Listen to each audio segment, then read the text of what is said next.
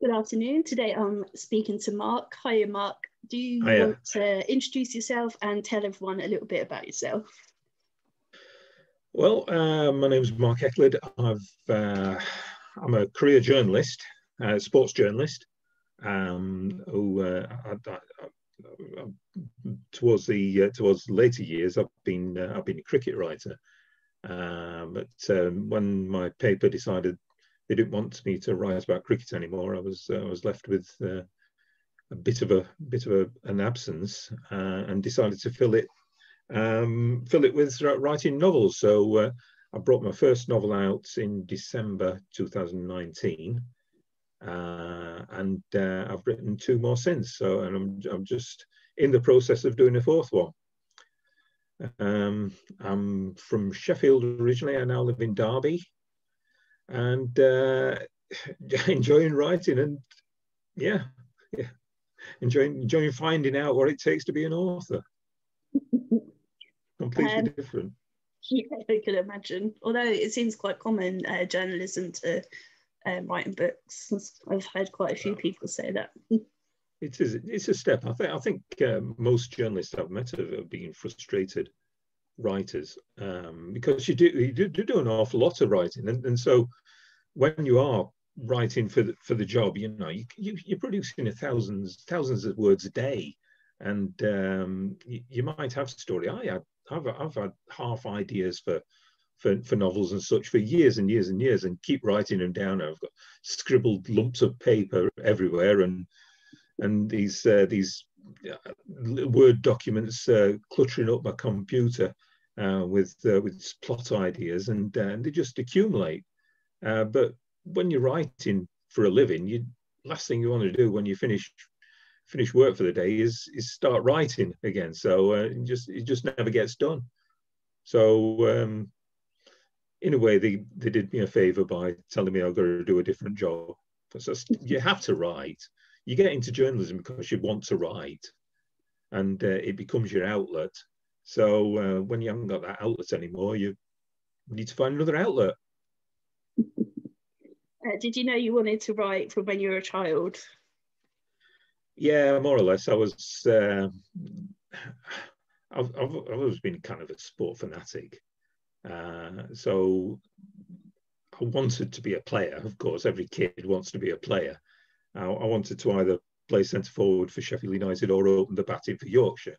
But unfortunately, I was crap at both sports. So I then decided I wanted to be a sports writer.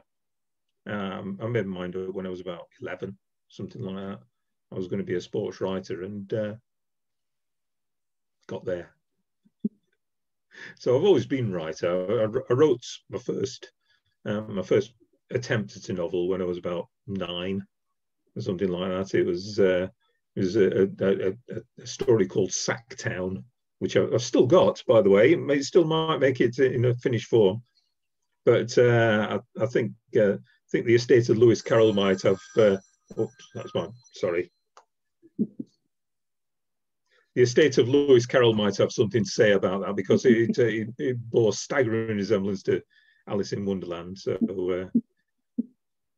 it wasn't entirely original story. And have you always been a big reader?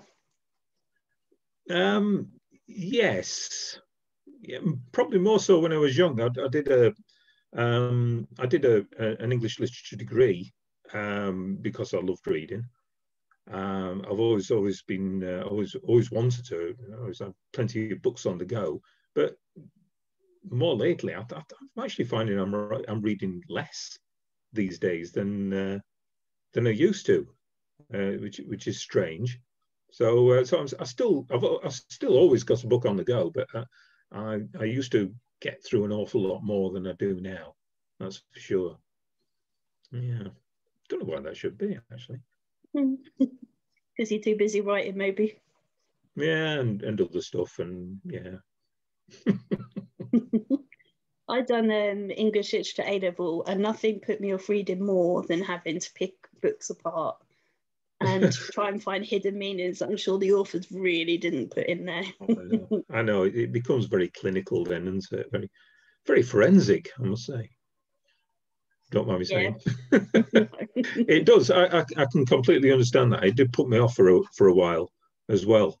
But at the same time, when you do settle down from that, you do realize that seeing books that way gives you an insight and an appreciation for what the author was trying to say and what they were trying to attempt.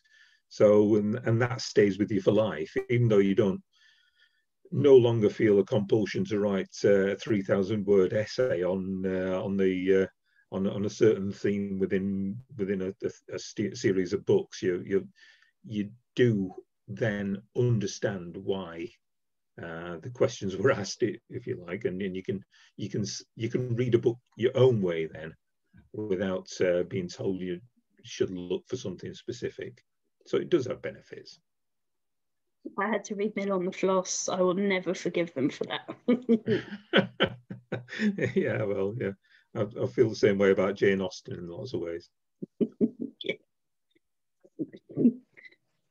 So why did you choose to write in the genre that you write in? I think it's just because it's the way it developed, really. It sounds odd to say that, doesn't it? But I didn't sit down and think, right, I'm going to do a thriller here. It just became the book that it became, the first one. Others I had sketched out weren't necessarily thrillers. They weren't body stripping romances or anything like that. But this first book that I decided to go for, Sunbeam, was the one that was clearest in my head when I sat down to write, and so it had to come out. So, and that was the way it came out. So, having done that first time, I just felt more inclined to do the same for the second and third, and probably will the fourth, fifth, and sixth. But they're all, certainly the three so far have all been very different in their own way. I've not really been able to contemplate doing a series yet. I don't think I could ever do a cop with a difficult past who doesn't play by the rules kind of thing, and I don't think I could do that. No disrespect to anybody who does, and because there's a lot of people who do it very, very well, but it's just not the kind of book I want to read or the kind of book I want to write. So I won't. It's fair enough. Yeah. I don't. Yeah, I'm completely fine with people, right? And I do actually read these books as well. I really like Linwood Barclay. I think he's superb. But I just kind of get the feeling that genre has been done by people who are a lot better than I am. So I want to find my voice in amongst all that, and write in my style. And this is the way I want to do it. Yeah, fair enough. Whether it works or not is another thing. Guess it's too early to tell yet, isn't it? Yeah, absolutely. But I get a lot of fun doing it. So, if you were to be transported into any of your books as a character, which one would you choose? I'd have to say I'd go for the main character in the first one, who is in Sunbeam. He's buffeted about by all sorts of strange and wonderful events, and he's pushed to the very limits. So I felt closest to him because I kind of felt sympathy with him. So having created him, I think I'd have to step into his shoes as some kind of punishment, and see how I handle it. See if I handle it as well as he did. So there's a bit of self-flagellation in there, I guess, but he also gets a very, I also did give him a very beautiful girlfriend, so there'll be fringe benefits. What's been your favourite moment being an author so far? I really enjoyed. I brought out my first one, as I said, in November 2019. I because it was all new to me. I was just kind of feeling my way through it. But I set up a few meetings in libraries and to just talk and to just meet people and to try and flog a few books. But I only managed to get one of them in, which was on March the 9th in 2020. I went to a library in Sheffield, and about 20 odd people turned out and just talked to them and answered questions. And I really enjoyed that. I really enjoyed just the interpersonal bit. I think that comes down to my training, my journalism career. That's all. They were always the most enjoyable parts of being a journalist. Were meeting people, talking to people, finding out about them, and so to meet people who have read what you have written and are asking you questions about it and are interested was a fantastic experience. I really enjoyed that, and I can't wait for the time when I can do more of that. And what's your biggest dream? As an author, just to be read, just to have lots of people read what I've written and to enjoy what I've written. You know, I'd love to be a million-selling, award-winning, whatever. That's fine. But I went into this and said, and I didn't say it because I wanted to sound like I was setting my bar low or anything. I just said, if by doing this, I could meet one person who's read my book, one person I didn't know who's read my book and enjoyed it, then I would consider what I've done to be a success. And I still stand by that. Really, it's if it could make that 100,000 people who I don't know who read my books and enjoy them, then that'd be even better. You go into journalism because you want what you write to be read by people. Otherwise, there's just no point doing it, is there? You know, you could write Pulitzer Prize winning stuff all the time, but if nobody's reading it, then you've failed as a communicator. You set out, you write for people to read. So that is my dream, is for as many people as I could possibly expose my books to read my books. That would be it. That's all I want. Apart from it to be fabulously rich, obviously. Oh yeah, who doesn't want that? Yeah, that'd be great. Private island, fantastic. Yeah. Have you made lots of author friends? A few, but then again, you know, I'm a lockdown author, so I've not been able to go to Harrogate or go to book fairs and things like that. I've never done one. I've met a few through Facebook and such, and I've actually physically met one, which is wonderful. Wonderful lady in Sheffield called Anita Waller. Who's you know, we kind of gravitated towards each other because she lives only about a mile and a half, 2 miles away from where I was brought up, and she made contact with me, and when I pulled a few strings and got an article in the Star when I was starting out, and she read that, and that led her to my first book, and she got in touch with me and just to say hello, and we've met up a couple of times, and yeah, she's been exceptionally supportive. So she's about the only one, a lockdown author. Yeah, there's quite a few. If you read any of her books, her Cat and Mouse series is probably one of my favourite series. Okay, Such great characters in I've them. only read the first one of them. Yeah, she's excellent. I started by reading the Captor was the first one I read of hers. Gamble I've read, and Angel. Is Angel the first? No, Beautiful's the first, isn't it? Beautiful the first. Beautiful, yeah. Yeah. So I've read those. I think that's all I've read so far. I'm looking forward to the new one. She's got one out just now, hasn't she? On 9 Lives.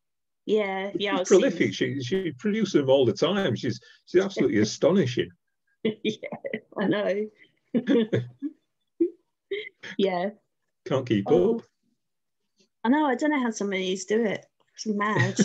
But then as a prolific reader, the people that churn out one a year is just very annoying. Yeah. It's too long. Yeah. I try for 2 a year. That's, I'm still working. So I do it when I'm not working. But Anita's retired now, so I suppose that helps. But even so, she's absolutely prolific. Do you get much feedback from readers? Yes, I do get a bit. I've tried to connect with readers as much as I can by joining book groups and on Facebook, and I started an art group as well for this last one. So it's just as a way of trying to connect with people, and because I think you do need that feedback. You do need a sounding board. You do need to get people to tell you honest opinions, because you can you get so wrapped up in what you're writing that you can't see it after a while. I always liken it to painting a huge canvas about some spectacular scene. You get so wrapped up in the detail of it. It's not until you take 20 steps back that you can actually see the picture, and you need to have people around you who can tell you where you've gone wrong, where you need to expand, what you've done well. So I try to connect with readers as much as I can, and get as much feedback as I can, because you just need that opinion. I think it's valuable. I don't know anybody could possibly do without it. No. If I speak to any new authors, I try and encourage them to get an art group, because not only do you get that feedback, but you've also got a cheerleading squad, basically, for when your book's out. You've got however many people that are all going to share your posts and share their reviews and stuff. I mean, what more could you want on the release of a book? So, yeah. Yeah, absolutely. I didn't know what an art group was until it was Anita who said, "Have you got an art group?" And I went, "What's an art group?" Probably not. Should I get one? What's it mean? But she was right, as ever. She's always right. She writes about most things apart from the football team she supports. Completely wrong. Well, she can't have everything, can she? What's the most interesting thing you found out researching your books? Right. That is a good one. Because I've got my pet sources. So I should say the most interesting thing I've found out would be in researching the second book, which is called Family Business, which is set in a haulage company. So I went to spend a day and with the bloke who ran the haulage company, and he showed me around and told me exactly what they do. Just gave me a flavour of everything everything in there, just so I'd got it fixed in my mind for when I start describing it and talking about it. So I think the most interesting thing I found was that they got an additive that they put into the engine called AdBlue, and he showed me this thing. He says this is the dispenser. This is the AdBlue. He says and it keeps down the emissions from the engine. And he says basically it's pig's piss. So I thought that was interesting. I'm still not sure how they managed to get it from the pig to, or whether it actually is. He says, but that's probably the most interesting thing I've found in research. Would you believe I used to work in a petrol station that had a truck stop attached to it, so I know exactly what AdBlue is. Right. Well, you went up on me. I didn't know. I didn't even know there were 4 different types of trucks. I didn't know that. Flatbacks, curtain side, box, and reefers. Reefers mean refrigerated. Noisy buggers is what I remember them being.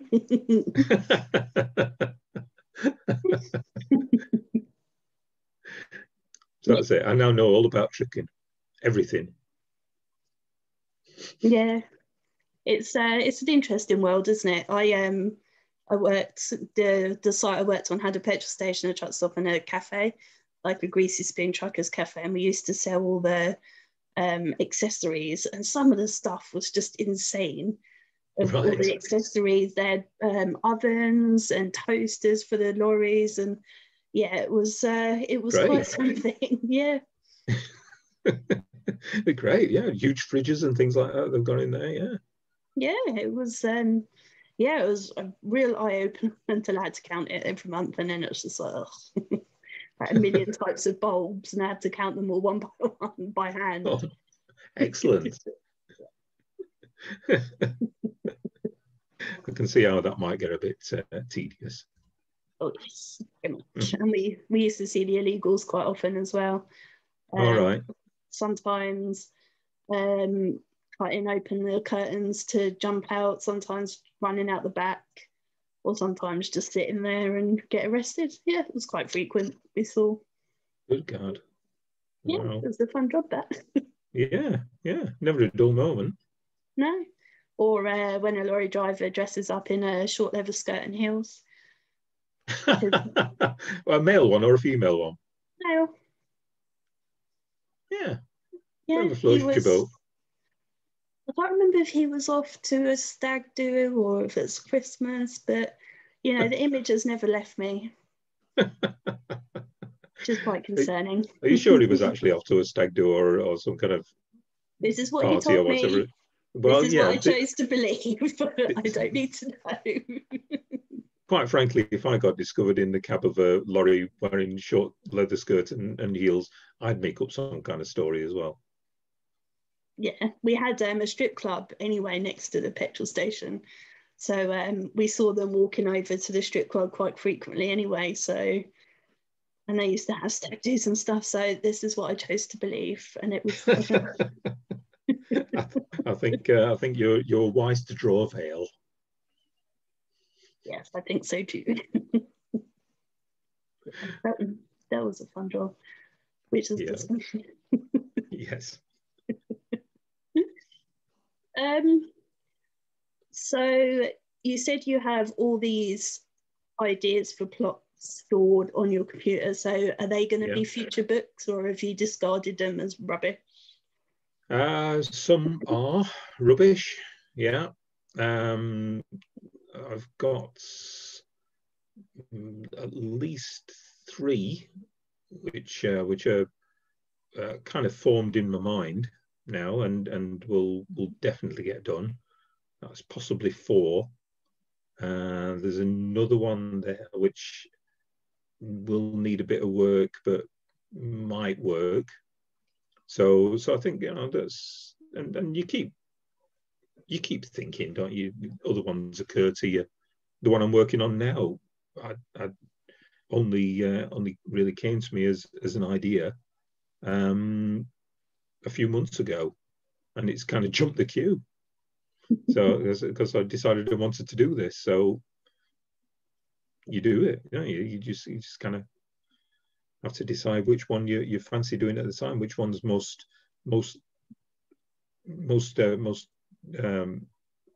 formed in your mind, and will looks like it will be able to take off. So I'll go with that. Yeah, there's a fair few around, and still room for a few more, I'm sure. Might even look at one or two of those that I've come close to deleting and see if there's anything can be salvaged. But quite frankly, I doubt it with some of them. What's your biggest fear, and would you ever write about it? Well, yeah, the biggest fear would be the really big fears. I don't tend to worry about little stuff like whether anybody would tell me they don't like me anymore or something like that. So the biggest fears have been the really big fears of kind of being alone and all sorts of stuff like that. So I don't tend to worry about stuff that's out of my control. So that cuts out a few minor fears. Really, I'm quite laid back, and what I would write about is the kind of thing that I'd like to explore. One of my ideas for the future is examines paranoia, and especially the paranoia of conspiracy theories. So that's something I'm going to look into in the thing that I'd say it sounds like I'm such a lucky guy, but I try to stay away from irrational fears and being scared of stuff that might not happen. I deal with stuff when it happens. So I don't have any major fears apart from being stuck down the bottom of a mine and nobody being able to get you out, that kind of thing. You wouldn't scream if you saw a spider or Klingon if you were up high or anything like that, then? I'm not very good with heights. But I won't let that stop me going to the top of the Eiffel Tower or climbing up to the highest turret of a castle, that kind of thing. I think fears like that, which are not irrational, they're perfectly reasonable fears. But I think unless you face them, then they rule you. So you can't let them beat you, can you? Absolutely. Except for roller coasters, which is rational, and I won't go anywhere near them because they're terrifying. Well, it's a choice, isn't it? You don't have to. But with stuff like I do get a bit shaky when I'm up high and there's nothing around me. But you just kind of push yourself on a little bit, don't you? You just kind of grit your teeth, and it don't make it any better, I must say. It doesn't. But some stuff you got to do. I think it's too late by then, anyway, isn't it? You're up there, especially like the Eiffel Tower. Yeah. If you're up there, then you can only go back down again. So get on with it, or go back. Feel the fear and do it anyway. I think that's the maxim. If you were able to spend a day with any author, dead or alive, who would you like to spend a day with? Absolutely, Charles Dickens.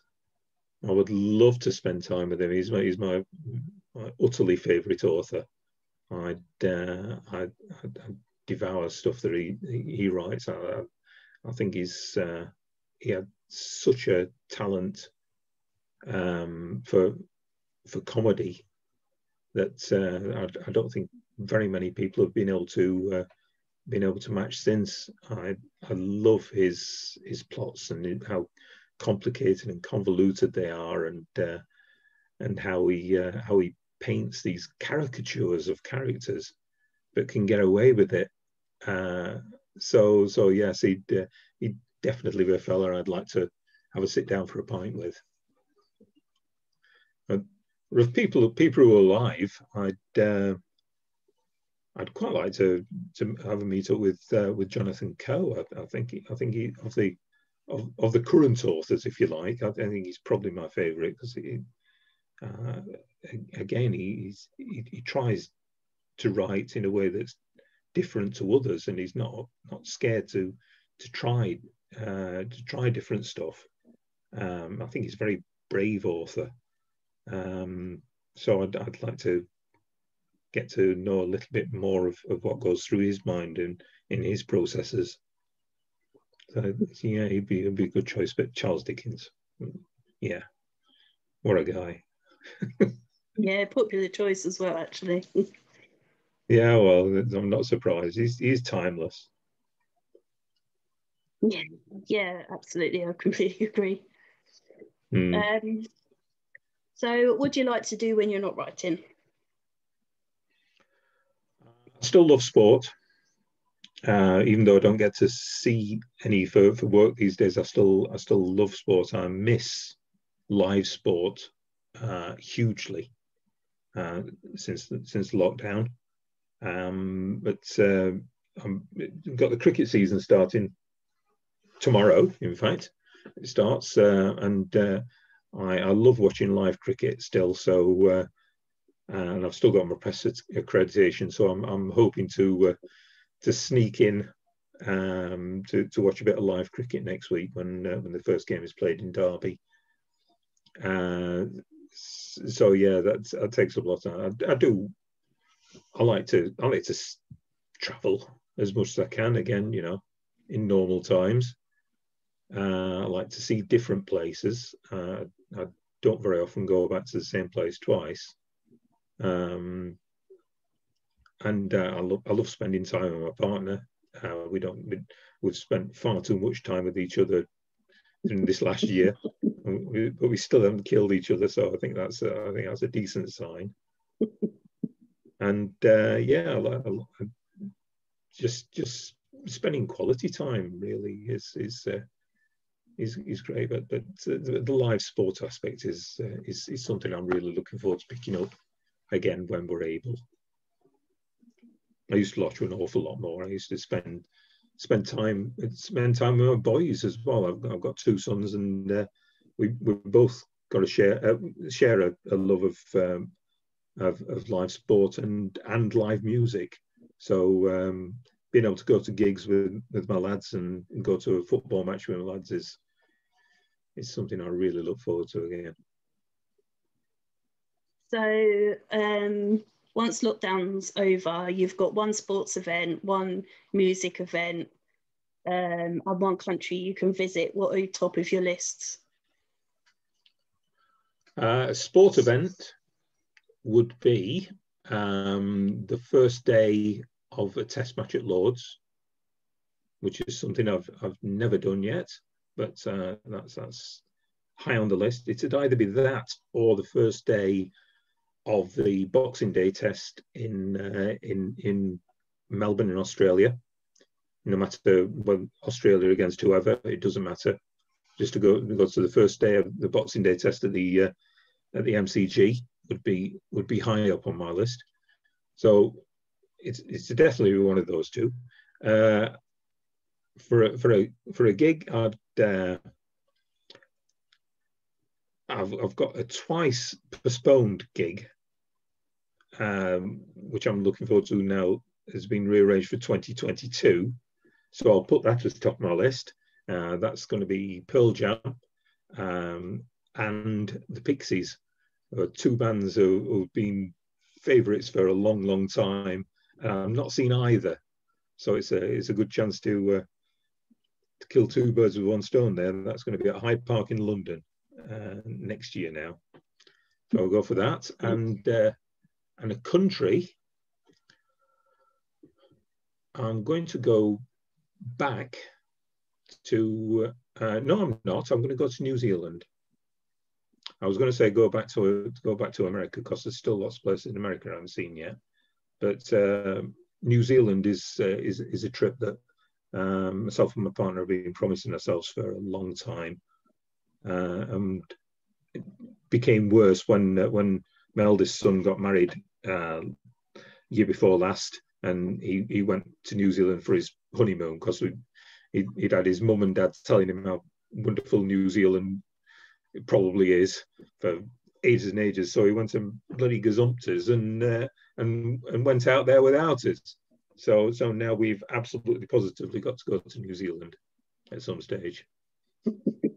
Yeah, but it's not the kind of place you can just pop over to. So it's going to be. It's going to take some planning. Yeah, it's going to take a bit of saving up. Yeah. My auntie's been twice for a month each time, and she loved it as well. Right. Nobody said a bad word about the place. No, her friend that she went with moved out there. Actually, she lives out there now. So, yeah, it must be all right. Well, they're great people as well. I've met a few Kiwis in the course of work, and they seem really spot on people.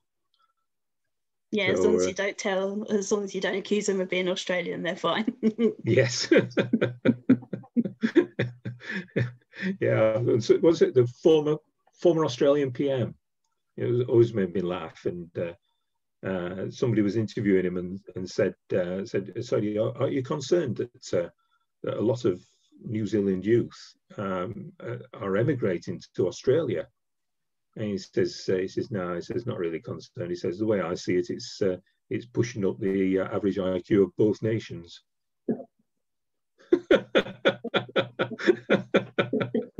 Which I thought was quite good answer. It's a very good answer. I love that. It's not going to win you many friends, but it's a good answer. Yeah, well, it's memorable as well. Oh, yeah, that's amazing. Yeah. So if that's what New Zealand people are like, if they can make jokes like that and the leaders can make jokes like that, then they're my kind of people. Well, the leader of New Zealand seems to be the only one that has any idea of what she's doing, has handled the pandemic brilliantly, and not at all jealous when we look at Boris with his hair sticking in about 50 directions, blabbering on. My Lord. Do not get me started about that, man. No. Yeah, politics. No, I'm from the People's Republic of South Yorkshire. I can't be doing with Boris Johnson. No, many people are the same, I would think.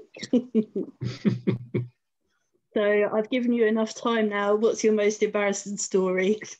Oh, I wish I could come up with one. I don't get embarrassed very often. I think it work related. Oh God, I think it. even with prior notice, I'm struggling to come up with a real belter, I'm afraid. I've not got one. I don't get embarrassed very often or very easily. I suppose I've got such a thick skin that it makes me very, very difficult to shame. No, I'm sorry, Donna. I'm going to have to let you down. And you're the second author. That's disgraceful. That's pathetic. I know. I'm not trying to protect myself. Honestly, I just. That's fine. So, what would your partner and your friends and family say your worst habits are? Oh, I've got plenty of them. Oh my Lord. I've got no embarrassment, but I've got plenty of bad habits. I think my partner would definitely say my sense of humour is my worst habit, because it's terrible sometimes. It really is appalling sometimes. And she she unfortunately is in the position where she gets to hear the jokes that I make several times. So most people are only exposed to them once, but she gets to hear them several times when I've forgotten I've told them, and she'll let me know about that and just tell me to shut up. So yes, I'd have to put that down as my worst habit. And do you and your partner have pet names for each other? No. You don't? No. I would say emphatically no, because I hate stuff like that. I must say, I really do hate stuff like that. And I'm sorry if I'm treading on any toes here, but people who give names to their cars as well, just drives me around the bend. It's terrible. We call each other Sue and Mark, or if we're feeling really affectionate or whatever, or loose one day, it might be Susan, it might be Marky, and that's it. That's as close as we get. We don't get any snugglums. We don't get any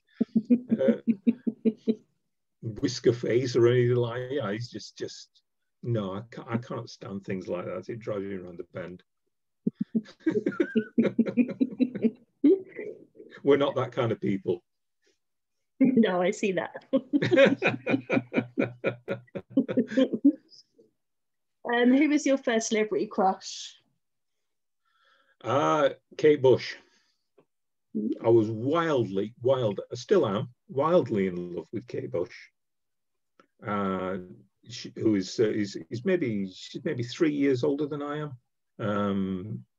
But when I was 17, 18, and she brought out Wuthering Heights, and I was completely transfixed by her. And then she followed that up with The Man with the Child in His Eyes, and that still has the video still has the ability to reduce me to a kind of mushy pulp on the floor.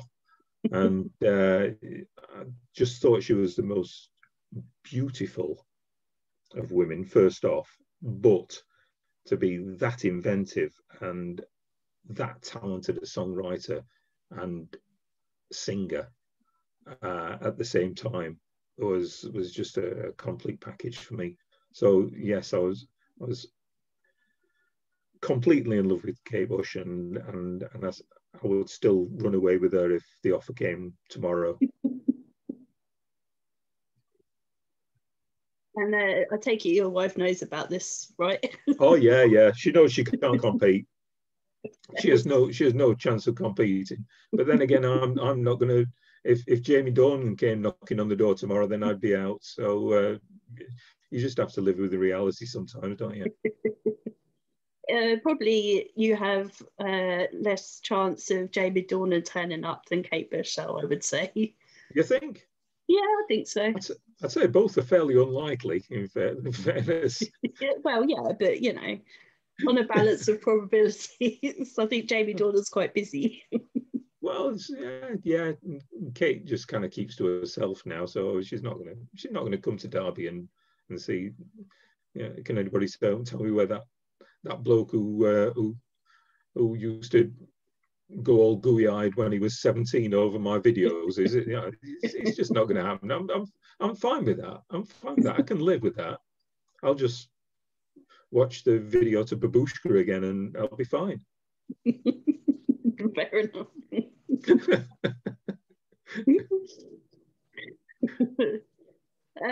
So what's next for you? I'm about a couple of 3,000 into my next one, which is going to be another thriller. I must say I'm struggling a bit with it at the moment. I'm just kind of not in a place where I'm in tune with it at the moment. It will come, but I'm kind of knocking words out, and it's a bit like chiseling them out of stone at the moment. But that's just happens. But I think the story is going to be good. when I can get into it, it's the setup is a policeman who loses a major murder case and suffers a huge heart attack in the immediate aftermath. And then I go back to him a couple of 3 years later, and he's still finding it difficult to deal with his failure of this case, and he wants to pick it up again, even though he's retired from the police. So he attempts to find the evidence that he was lacking to get the conviction that he needed the first time around, the crucial evidence, and starts digging around. And that is the setup for how this one's going to go. Ooh, that sounds good. So I will get into it. It's just just at the moment, I think I put so much energy into the launch for Catalyst a couple of 3 weeks ago that I think I found it difficult to start with the writing again, to get going with the writing again. But it comes back. Yeah, well, I hope so. No, it will. Oh, there's no doubt about it. It will. It's just just sometimes you just sometimes it flows easily, doesn't it? Sometimes you sit down and before you know it, 3,000 words are perfectly formed on your screen, and sometimes you sit there contemplating 250, and it's hard work. I'm just at the hard work stage a little bit now, but you persist. Yeah, you better do. Otherwise, I'll message you daily and nag you. Oh, thanks very much. That's what I need. That's a service I can provide free of charge. It's no problem. You should look to try and monetize that. Yeah, I might have to actually. That and stalking, I reckon. I'll be rich in no time.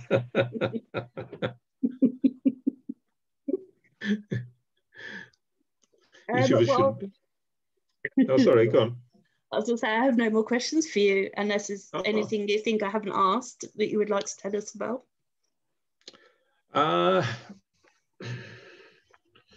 Not really. I don't find it entirely easy talking about myself, so I'm never likely to volunteer information. I think that's partly why I became a journalist, so I can have fun asking other people questions and making them squirm. So thanks to you. And next time I conduct an interview, I'm going to ask them what their most embarrassing moment is, and see if they're as uselessly unable to come up with something as I was. Yeah. Well, Peter James told me a story this morning, and Peter May, I mean. So most people have one. Like I said before we started recording, it's usually involving alcohol and nakedness with men. So. Well, I must have had so much alcohol and got so naked that I completely blanked it out of my mind. Yeah. I'm going to keep asking you in case you think of anything. Well, there've been so many nights when I was a student in Huddersfield, when I woke up in houses not knowing where the hell I was. There's been those, but I've never regarded that as embarrassing. I just regard it as part of the natural processes of being a student. Yeah. Which student hasn't done that?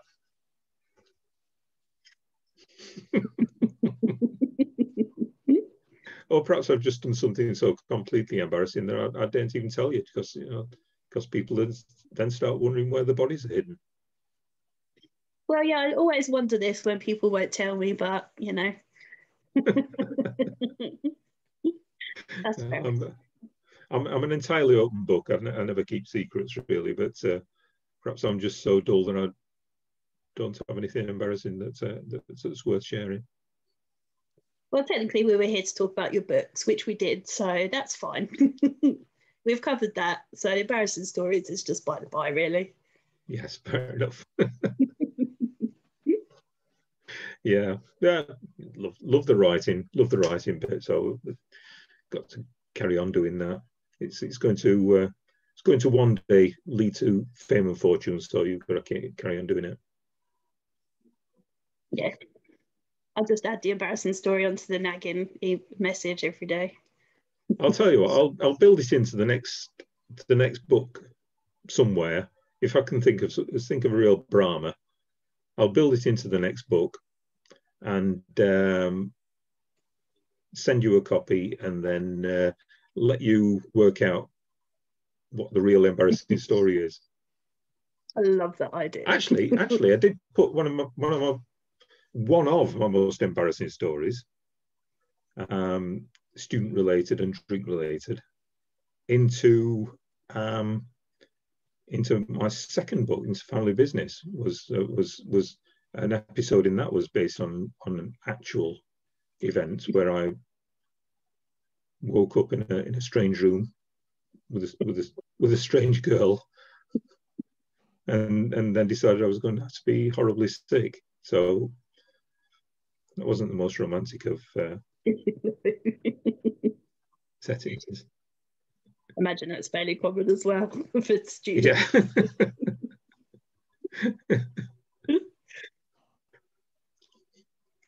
Yeah, that'll be it. Well, would you like to tell everyone where they can find out more about you and where they can find your books?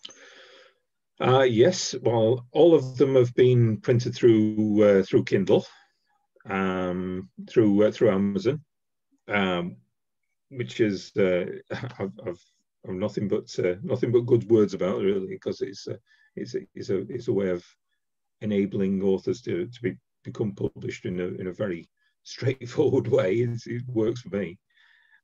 So I've got an author page on Amazon. I've also got my own website, which is markeklid.com.